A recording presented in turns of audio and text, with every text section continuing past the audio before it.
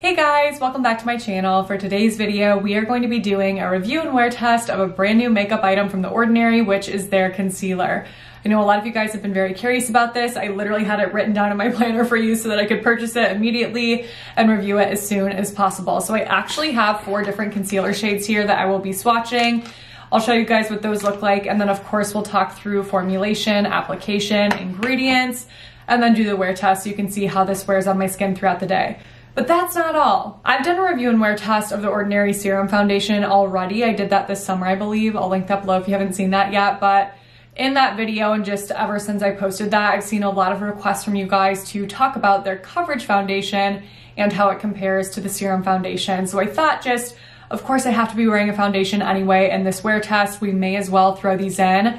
So I'll be wearing coverage on one side of my face, serum on the other, so that hopefully by the end of the video, you can figure out which of these 2 foundations is going to be the best fit for you, and then of course, see if you want to purchase their concealer or totally pass on it. So if you want to see all of that, you're in the right spot. We're going to jump right into it. Before we do, if you like makeup, skincare, and hair care content, don't forget to subscribe to my channel so that you don't miss out on my next video, and follow me on Instagram and TikTok.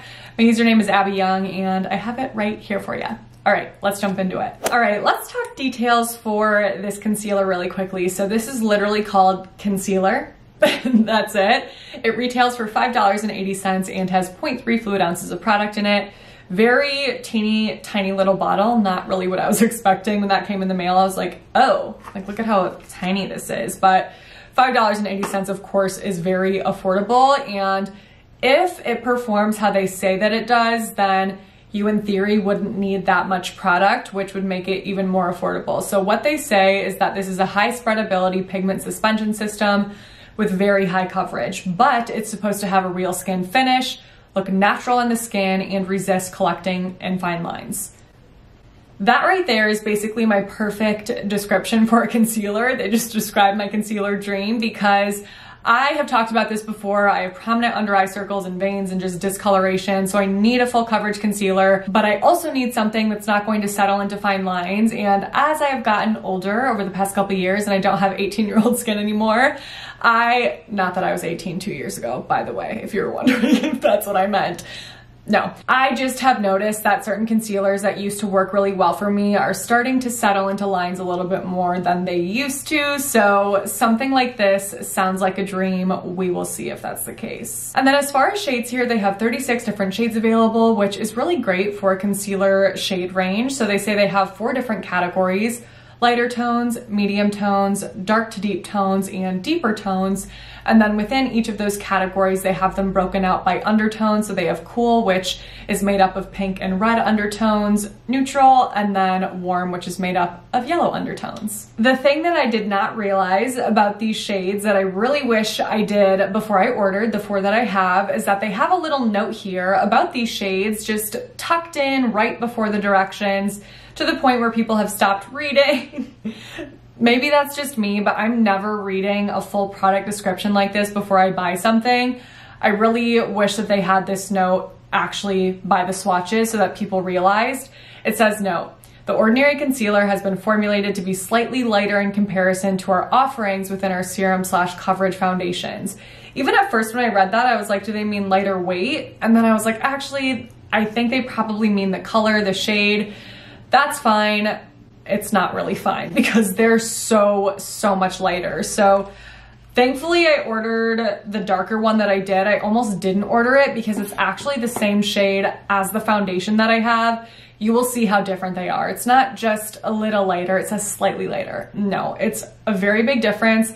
And all of the shades that I ordered that are lighter than that are so light. Okay, so here we have 1.0 neutral, 1.1 neutral, 1.2 neutral, and 2.0 neutral. So this is 2.0 neutral in the foundation. This is 2.0 neutral in the concealer. I actually haven't swatched these yet until this video, and I didn't realize how different those are in undertones. So I'll show you again. This is so much peachier than this, which has just, I would say, more of a traditional warm undertone, even though it says it's neutral. Look at the difference, nothing alike. And then these are so much lighter than this. So I can't really say I'm surprised, because I talked about this in my Serum Foundation review that their colors are definitely off, or their shades.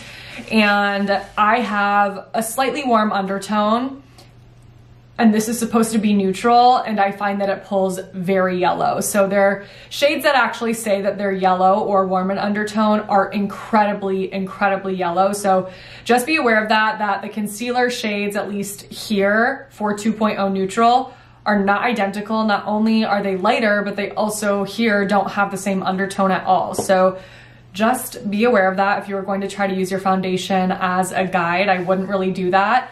I appreciate that they have a little note, but I feel like they should be more specific about that and have that listed right up by the shade so that people know, because wow. So of course you guys just got a little sneak peek of the actual formulation aside from just looking at the shades, and you probably were able to see right away how much pigment that concealer has. It is very full coverage. So when they say very high coverage, they are not kidding. It's very high coverage.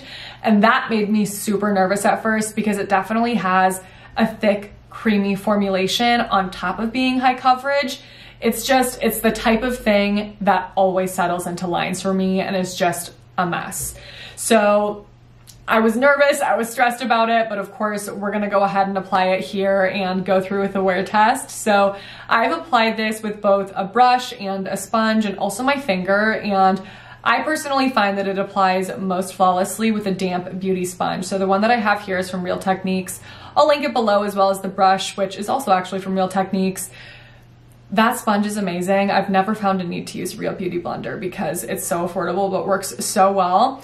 That has a way of making this concealer look so flawless. I feel like it really sucks up the right amount of product so that you don't have too much sitting on the eye area to where it could eventually settle into lines.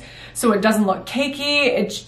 It's perfect. So if you don't have a damp beauty sponge, but you want to use this concealer, I would definitely recommend purchasing one or thinking about purchasing one, because I think that the application is so pretty. It's that full coverage, fully covers up under eye circles and veins and discoloration for me. It's perfect and exactly what I look for in a concealer. It applies fine with a brush, but just because it's so creamy, I find that it's just easier for me to use a sponge. So sometimes I'll actually just apply a little bit at first with either my finger or a brush, and then I'll go in with the sponge after to absorb any excess product that I feel like needs to be picked up, because your fingers and a brush just aren't going to do that. They just slide the product around, if that makes sense. So any application method works, but I personally prefer the sponge. Okay, so before we jump into the foundation application and then wear test of all of these products, I want to touch on the ingredients really quickly because I always like to do that for my makeup reviews, but here it's really going to be quick because there's nothing for me to talk about, which is good in this case. All of these products, both concealer and foundations, are fragrance-free, essential oil-free, irritant-free, basically anything that could potentially be concerning if you have sensitive acne-prone skin, free from anything like that, which is awesome. Are there amazing skincare ingredients in these products? No, there's literally nothing for me to highlight, but I personally don't have an issue with that in makeup because I have amazing ingredients in the skincare products that I'm wearing underneath my makeup. So that gets my stamp of approval there, but wanted to address that. Okay, so I really don't want to read through the product descriptions here for the foundations and do the whole 9 yards because I know I have a whole review on the serum foundation already. So I thought I should at least address the major differences between the two, and honestly, it's just coverage. So I will say that both of these have the same color range. They both have 21 shades available, which is not acceptable. In the deep to deepest range, there's just not nearly enough availability for what a brand should have in 2021. So The Ordinary, we need more shades in these foundations. I actually find it really weird that they have 36 concealer shades, but only 21 foundation shades. That seems backwards to me completely. So please come out with more shades, get with the program. Both of these foundations, when it comes to pigmentation, are actually supposed to be the same. So they say they have a rich, highly saturated effect, very pigmented, and that they actually are both supposed to have the same finish as well, which is semi-matte, my personal favorite finish. So when it comes down to it, the two differences between these products are, number one, the amount of coverage. So the serum foundation is supposed to have medium/moderate coverage. The coverage foundation is supposed to have, you guessed it, high/full coverage. And then the actual consistency of the product is supposed to be slightly different as well. They both claim to be lightweight, but the coverage foundation says that it's a non-oily cream. Serum is supposed to be a lightweight serum. Also, the shade that I have in these foundations, I know it's too dark for me before you come for me, is 2.0 neutral, but I already had the serum foundation in 2.0 neutral, so I didn't want to have to buy several new shades. So I just bought 2.0 neutral in the coverage foundation and worked it down my neck. We're not going to worry about it. So I'm going to show you guys here on the back of my hand. I'm sure you can guess which one is the serum foundation. It's this one right here. So serum and then coverage right here. So while of course we could see a difference right away in how liquidy that serum foundation was compared to the coverage foundation, I find that once they are blended out, they achieve a very, very similar effect, not only on the back of my hand, but on my face as well. So I would say that I kind of felt that same thing when I was first applying the coverage foundation, that it felt ever so slightly creamier and just not as liquidy as the serum foundation, but it also still felt very lightweight and felt very nice on the skin. So that's the thing about the serum foundation that I've always loved so much, is the fact that it has such great coverage, but it's so, so lightweight. The coverage foundation is still lightweight, it's just a tiny bit creamier, like they said, and does have a little bit more coverage, but is there that much of a difference in the coverage at the end of the day? I personally don't think so. I think they both have good coverage. I think the serum foundation is definitely something you could build to be full coverage. I just think I was expecting this to have really like intensely full coverage, way more than this. And I think they look very, very similar, if not honestly identical, once I have all of my makeup on and once everything is blended in. So maybe you guys will feel differently in looking at the clips. Maybe I will too when I'm editing this video, but I felt like when I was looking at my skin in the mirror, I just didn't really see much of a difference. Okay, now let's wrap up with the wear test and my final thoughts on these products, starting off with the concealer. So I have to say that this concealer really exceeded my expectations. It holds up so well throughout the day for hours and hours of wear. Just because of that formulation, I was like, this is not going to work for me, but somehow it does, and it works really well. It does settle a tiny bit into lines, so it's not like it's going to jump and skip over your lines, which, let's be honest, no product is going to do that, but it doesn't emphasize fine lines, in my personal opinion, which is what I look for. So I was very pleasantly surprised by this concealer. It's actually one of the best concealers that I feel like I've tried in a while. If you prefer a formulation that's really liquidy, then this is just not going to be for you because it doesn't have that, but I think that it's something that you can sheer out to where it still feels lightweight on the eye. So if you can get past that initial feel, I think you may really end up enjoying it if you're on the hunt for something that's full coverage, because it's not heavy, it's not gross, it's not what you would think from a full coverage concealer. So I would recommend it. I think the price point's great. You have a lot of different colors to choose from. Just make sure you're not going too light with your shades. And then for the foundations, honestly, the only thing that I noticed between the two at the end of my wear test was the fact that the oils on the side of my face where I wore the serum foundation just were peeking through a little bit more.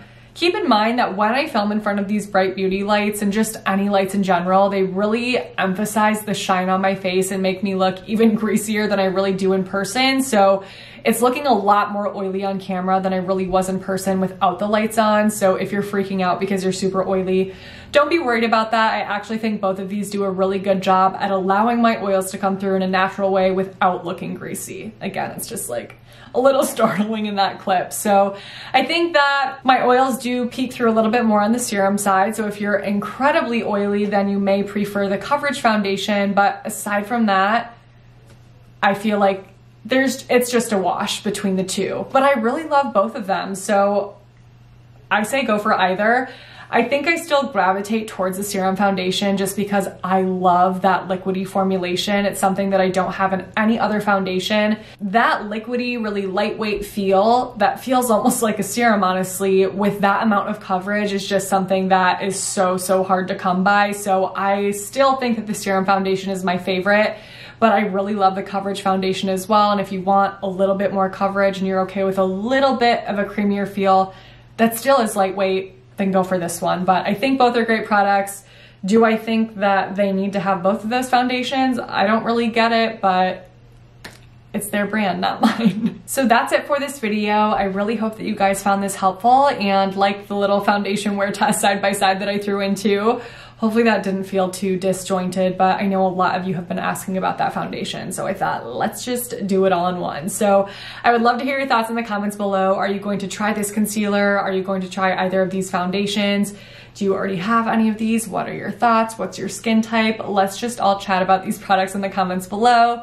And if you did enjoy this video and found it helpful, please don't forget to give my video a thumbs up, subscribe, click on that notification bell, and send my channel to a friend. All of those things really help to make sure that my videos are recommended to others in the YouTube algorithm, which is just a nightmare to try to manage. So thank you so much for your support. I seriously appreciate it.